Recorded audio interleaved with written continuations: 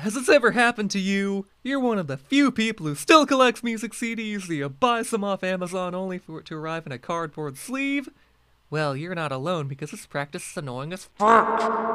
Here's the problem with this. CDs aren't meant to be slid in and out of cardboard. The repeated process of this actually scratches the disc, causing serious wear, meaning that the disc won't read properly, causing skipping, or worse, the cardboard will be too loose and the CD will fall out entirely.